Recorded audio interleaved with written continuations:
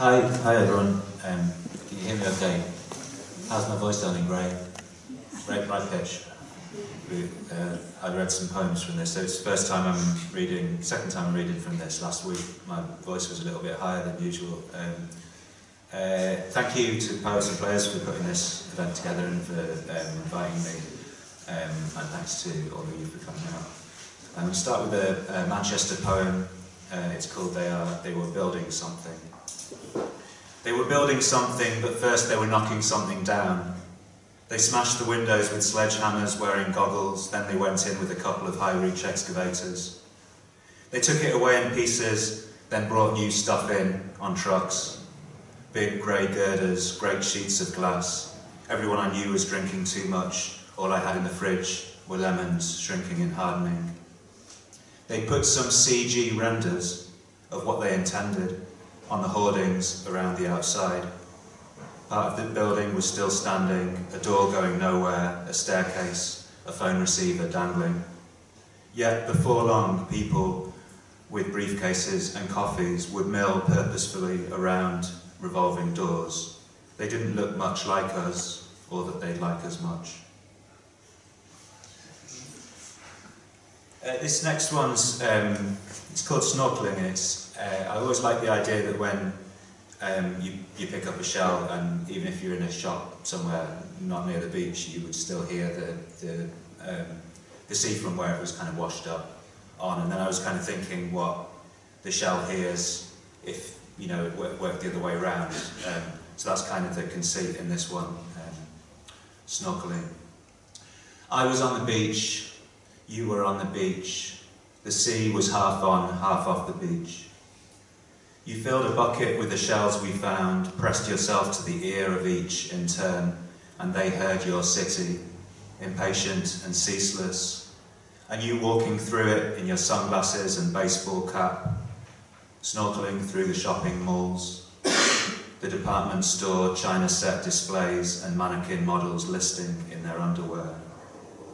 The crowd swirling around you in unrepeatable patterns of desire, more complex than a vitamin B complex, more complex than a military-industrial complex, more complex than Complex, the magazine for men.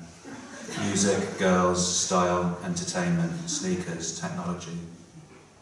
And you put out your arms in front of you, but do not touch anybody, and nobody touches you. They were always already leaving a space around you, a space of you plus the extra they call personal space around the bit that they call your place in society. We're getting in the car as the rain starts to fall. We'll keep the shells in a bucket outside the back door.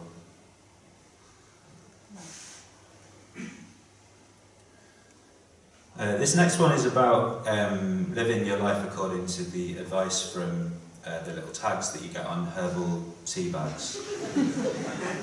It's called, and there's probably a bit of advice in here for you, for every one of you. It's called Song About Putting a Bird in a Pie. A relaxed mind is a creative mind, says my inspiring tea bag. Yours advises to empty yourself and let the universe fill you. We pick up the empty flower pot on the road, and a man in a dressing gown, eating tomatoes, leans out of a window and demands that we put it back. I ask him if it's his pot. Put it back, he shouts. Put it back. Each smile is a direct achievement, I remind him. He replies, that gratitude is the open door to abundance. We carry on walking. We get onto the future. When should we panic? Reading the tea leaves, you say that happiness arrives when we overcome the most impossible challenge. Your bag has exploded. You look at things in such a way that you are not distracted by being looked at, looking at things. The blackbird sings a phrase, then repeats it, like a monolinguist talking to a foreigner. You can't believe anybody would even write a song about putting a bird in a pie. The man from the takeaway under my flat has climbed into his bin to compress the rubbish in order to fit more in. He walks from one side to the other, then back again, like an animal trapped in the hospitality industry.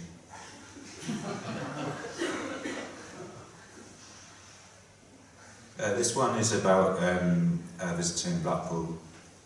It's called Stopping the White Man March.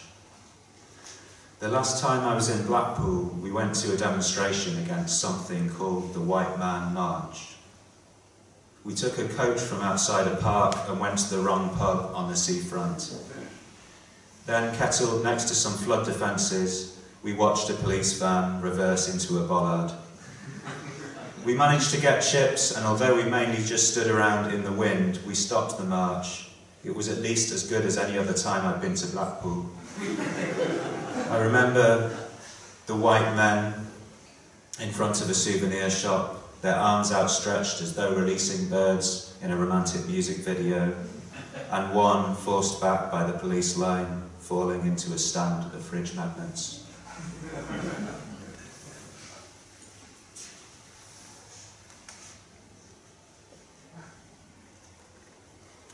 This one's about a can opener that doesn't work, that I've had for about 10 years.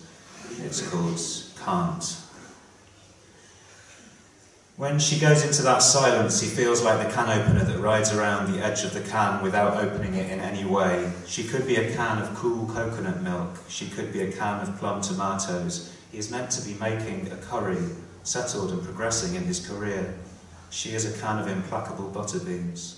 All kinds of possibilities are slipping away. I'm going to read this one from the pamphlet that came out before this. There's a few poems from that in here, but I don't think you'll feel shortchanged if you are an owner of the other pamphlet and you were to also subsequently buy the book, which is available at the back of the room. And it was based on several paintings in the Groningen Museum in Bruges, which I visited one time. It's called the Flemish Primitives. The baby held a green parrot, as if to say welcome, and the knight's breastplate held a message for the saint who he had been looking forward to meeting. The parrot itself said nothing but readjusted its footing like a child experimenting with its feet, and the baby stroked its green feathers listlessly. In the distance stood a machine with a great wheel turning at one side and a giant cloth hanging over much of its workings. They were building new countries in there, and the covered parts were taboos. The saint thanked the knight, accepted the parrot, twisted its head with his other hand, the saint thanked the knight, accepted the parrot, took its head with his other hand, and twisted as though the parrot was a drink. But the saint did not drink. He stood there for a long time, the sun rising and falling behind him, his face darkening and lighting up again, clouding, clearing, shining. Okay, I think this is the last one I'll read, but I've lost the thing that told me what I was going to read, so I think it's the last one.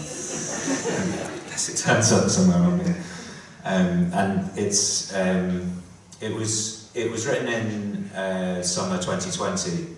Which you don't really need to know. I think it's kind of obvious, but if you're sort of only really half listening, then that will probably help you into the poem. It's called Popping Candy. It was the Wednesday on the third week, and I was looking in through the windows at the advent calendar boxes people had found themselves in.